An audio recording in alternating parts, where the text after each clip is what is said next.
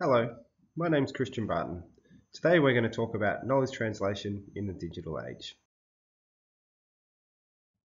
So quick disclosures, I do teach courses related to running and knee injury management. I treat patients with education and exercise. I was dragged kicking and screaming to social media, despite now being the Deputy Editor for Social Media at the British Journal of Sports Medicine. And also am involved with some not-for-profit initiatives related to knowledge translation, including GLAD, which I spoke about earlier this week, and also TREC, which I'll speak a little bit about today. Okay, so before I go further, I just want to say a big thank you to Professor Kay Crosley and Professor Karam Khan, who helped bring me into this space and encourage me to explore it. And also I'd like to say a big thank you to Dr. Danilo de Oliveira Silva and Dr. Mark Merrily, who have also supported some of the work we've done in this space alongside a lot of other really clever and great collaborators and PhD students. So why did I get pulled into this area? We'll talk about that a little bit. I'll also talk a little bit about the looming cliff for academic journals. We'll talk about the importance of embracing digital and social media innovation. And then importantly, can digital and social media facilitate research impact? And we'll cover some of that today.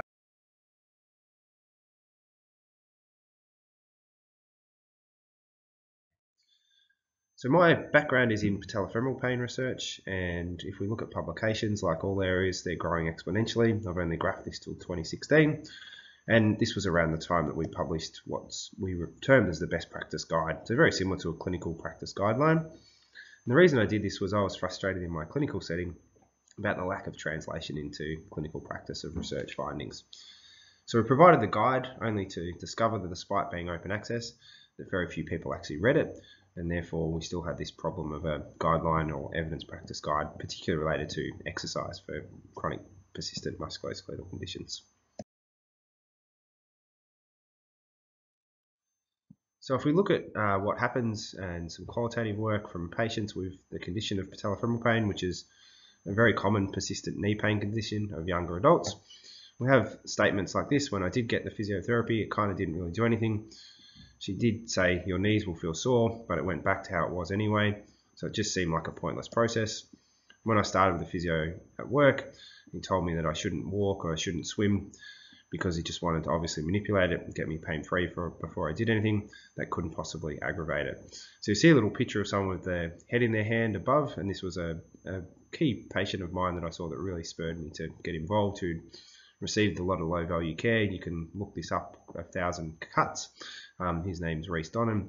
He'd ended up having not just low-quality physio, but also 11 surgeries as a result of his patellofemoral pain condition.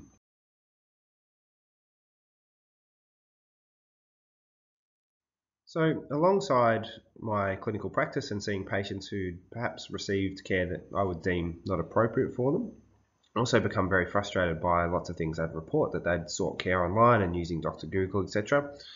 So we explored this, led by Danilo, who I mentioned before, and looked at it in the patellofemoral pain, category. And we identified the top 20 sites from Google and from Bing. And then we've had a look to see how accurate things were. So when we look at this, there's really poor accuracy of types of information, particularly related to treatments that we know are effective for this condition, including hip and knee exercise, taping, bracing, and also foot orthoses.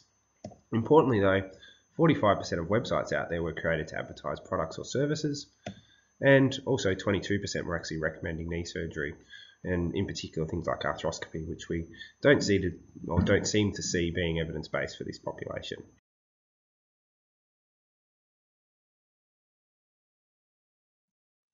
So I was quite frustrated with my research, frustrated with clinical practice, and wondering what we can do and what we need to consider to try and change things.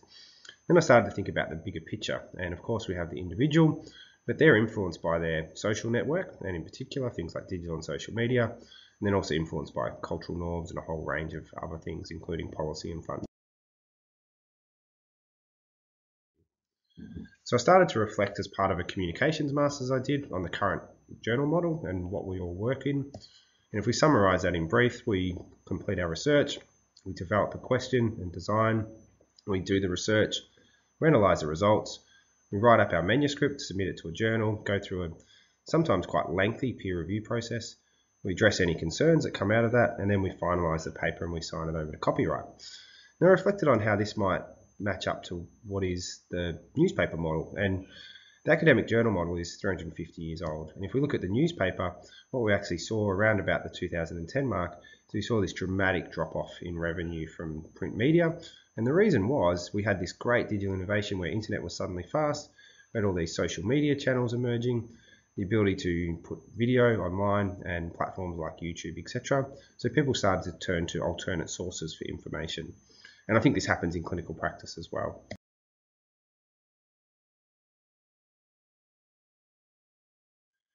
So we sort of started to summarize from qualitative work talking to physiotherapists in particular about why they don't implement guideline and evidence into practice. Key barriers coming up in those conversations and qualitative work being article access, not being able to comprehend what was in articles, lack of reader engagement, and also time to consume heavy format of text. So things like videos of exercise or treatment techniques, non-existent, and having to read through a whole scroll of information to try and understand what they should implement in their practice. So along with Mark Merrily, we wrote a paper related to these problems and the need for embracing digital innovation. And this was a quote I got back from an editor. So I enjoyed reading your article, although reading the abstract as a journal editor, I couldn't help thinking that saying I would be keen to publish it would be like the turkey voting for a hot Christmas dinner. So this was one of my favourites. So we actually bounced this around to a number of journals before we finally got it published, which highlights that maybe journals are not going to be the people who are going to change this landscape. What's important to note is that journals are a $35 billion plus industry, and they make a profit margin of between 30 to 40% typically, so this is a big problem.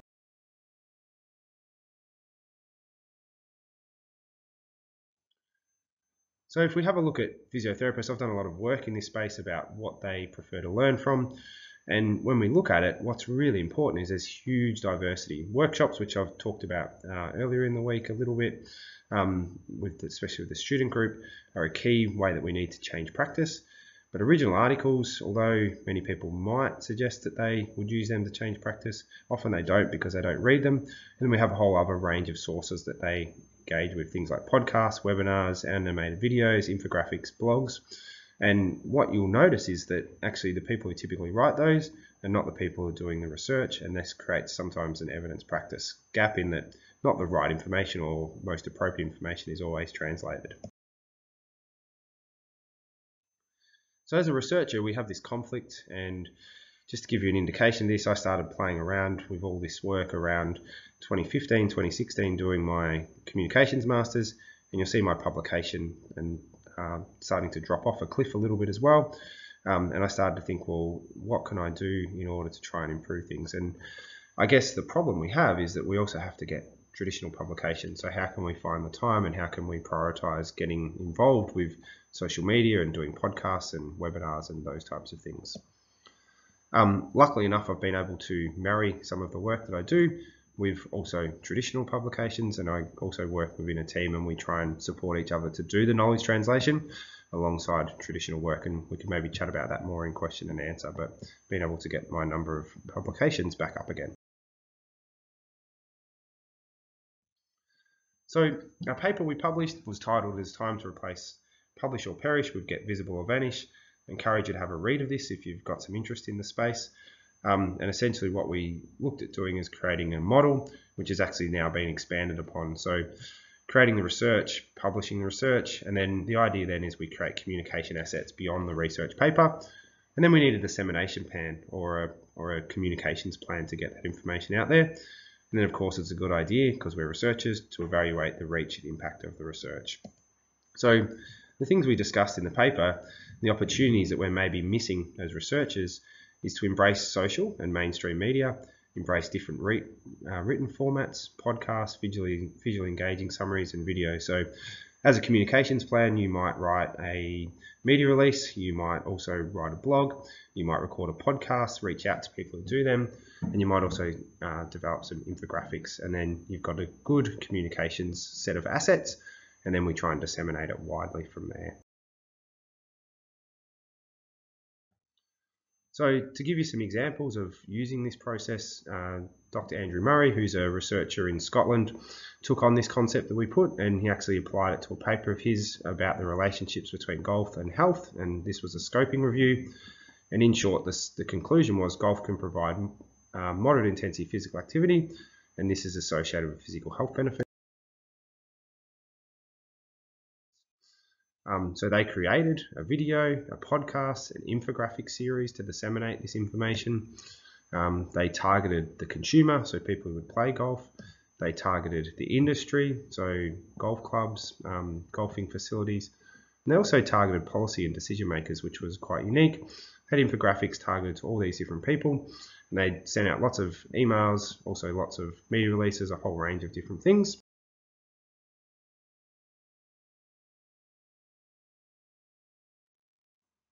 So after quite a complex dissemination process, what were the results?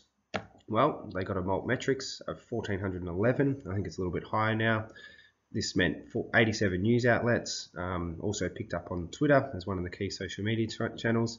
And importantly, this was actually discussed, this paper, in UK Parliament.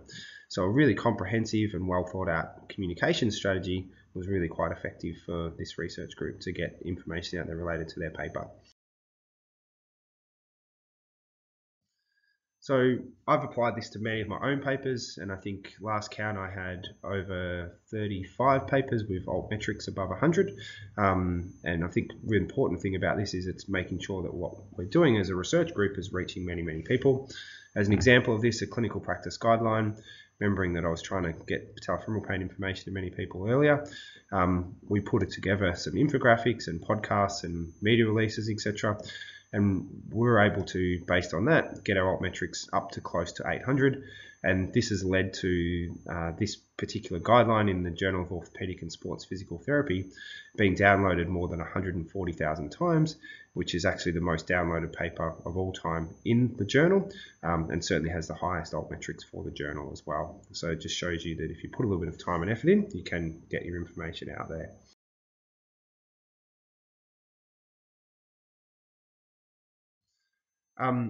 So does digital and social media increase research impact? So if we talk about research impact, this being that you're actually getting researchers to talk about and use your work.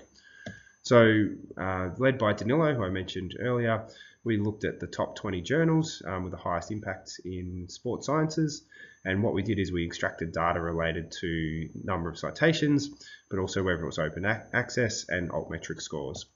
So impact factor, when we looked at that and its relationship with whether or not the article was cited or how often it was cited, we had a R-squared of 0.14. So there seems to be some relationship between the journal's impact factor and how much your work might get cited. What we found really interesting was that the open access status of that paper was not related, and we might be able to chat more about that in the Q&A. But the strongest relationship was with altmetric score. So we had an R-squared of 0.32, where the higher the altmetric score, the more citations you're likely to get in the next couple of years. So when we break that down a little bit further, most of this seemed to be driven by Twitter, but certainly was influenced by news outlets, blog posts, Facebook, and also considerations for a range of other things. So this is an important thing for us as researchers, that perhaps some time and effort on trying to disseminate via digital and social media might lead to our work being cited more. Now, this is not a cause and effect study, so that's an important consideration. It's cross-sectional, but there certainly does seem to be a relationship. So the other thing I've worked a lot with in the past few years, based on learnings and understanding from my comms degree, is controlled media. So we have a blog set up at the Trobe Sport and Exercise Medicine Research Centre, just as a context for trying to reach people with kneecap pain or patellofemoral pain. I have a 5 tips webpage which has had well over 200,000 views, and actually it now gets around 15 to 20,000 views every month. And on that is a whole range of videos and tips for people with kneecap pain. So hopefully we can reduce the number of cases like Reese that I sometimes see. We also put Reese's story up online. So this was his story of ending up having 11 surgeries after not really seeing appropriate care provided to him. This controlled media was actually picked up by uncontrolled media as well, and SBS Insight picked up his story, and as I said, I'd encourage you to watch that online. The good news about Reese is once he did get access to appropriate care, he got his quality of life back, and this is him walking the Inca Trail a couple of years ago before we ended up being locked down with a pandemic. And for myself as a researcher, as a result of that work with SBS Insight, I was actually then not invited onto the show to talk about exercise and osteoarthritis, so another topic I've talked about during this conference. So just to summarise some last things that we've done in this space, we've also developed resources for people with kneecap pain, and this is a freely available website called mykneecap.trekeducation.org. We have a whole range of information in multimedia resources, so infographics, podcasts, etc. And we have an exercise program set up on there. If we have a look at some of the results, and this is in an open access paper, so using that digital and social media approach to get information out, what we saw in a small study where we provided the website to people over a 6-week period is actually around about 42% were completely recovered or markedly better, and actually 84% of this population were at least moderately better at our 6-week follow-up, which actually seems to align with what we see in clinical trials of providing this type of care in a face-to-face sense. So we have some more work to do in this space and trying to develop the resource further to be used both with and without health professionals, but certainly seems to be promising when we use it and hopefully replace some of the low value information that already exists online. So a few take homes: we are inherently poor at communicating research, and that's probably because we don't really have the incentives. Hopefully I've given you a bit of inspiration, incentive to get involved today. We all need to embrace digital innovation if we are to improve things. And this doesn't mean that you need to do the work, but you need to have people within your team. Multimedia and online resources are powerful, and knowledge translation is certainly not simple. So even though we might talk about this today in today's session, there's so many other factors that dictate what healthcare people seek and what healthcare people are provided. For example, public policy and public and private system funding. But I want to say a big thank you for attending today, and I look forward to question and answer. You'll see the Trek Education website there and the My Kneecap site, which I've mentioned, and I strongly encourage you to follow Danilo, who's done a ton of great work in this space, and I look forward to speaking to you all soon.